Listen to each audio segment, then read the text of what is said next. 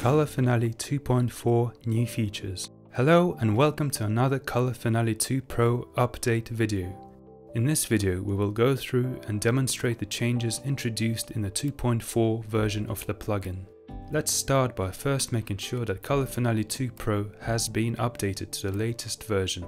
This update focuses on improvements to our secondary correction tools by introducing new HSL masks, redesigned shape masks, and 2 new correction layers. Let's take a look at the new features now. Secondary corrections with HSL masks. The HSL mask can be applied over an image to isolate any color range.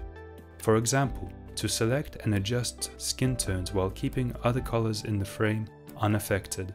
Select the eyedropper and click on the skin to start selecting that color range.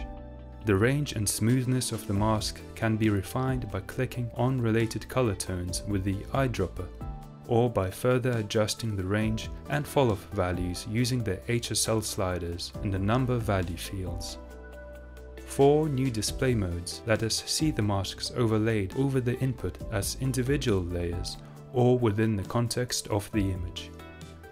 As you can see, the mask starts going over the hat. To fix this, we add a shape mask such as an ellipse to the area we want to exclude and use the built-in object tracker to automatically follow the hat in motion.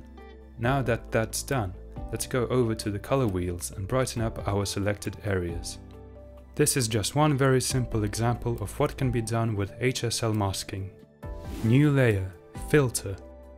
With improved isolation corrections, it is only natural that we also add a filter layer to our arsenal. It includes various blurs and also sharpness. In this video we will go over one of the ways this layer can be used. We will imitate a shallow depth of field. Add the filter layer, and to start with, let's create a rough shape mask over the couple. Draw a pair of ellipses for their heads and complete the selection over their bodies with a B-spline shape. In 2.4, we can now group and adjust all these shapes together. In the controls on the right, clicking the invert checkbox inverts the mask selection. Let's apply a feather to the group. Now let's apply a disk blur with a large radius. New layer, shuffle. Additionally, we have added a layer called shuffle that allows the manipulation of RGB channels by swapping and mixing them. On the left side of the interface, let's swap some now and see what interesting effect we can come up with. Now let's go over to the right, where the channel mixer controls are, and play with the channel weights. We have achieved a kind of old color film style look.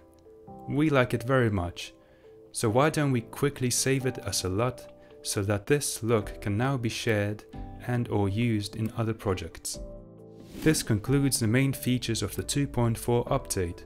With this update we are also including various bug fixes and performance improvements too. Thank you for watching this video about the Color Finale 2 Pro 2.4 update. Please like and subscribe to our channel for future update videos, as well as our Color Finale Essentials series tutorials. Goodbye!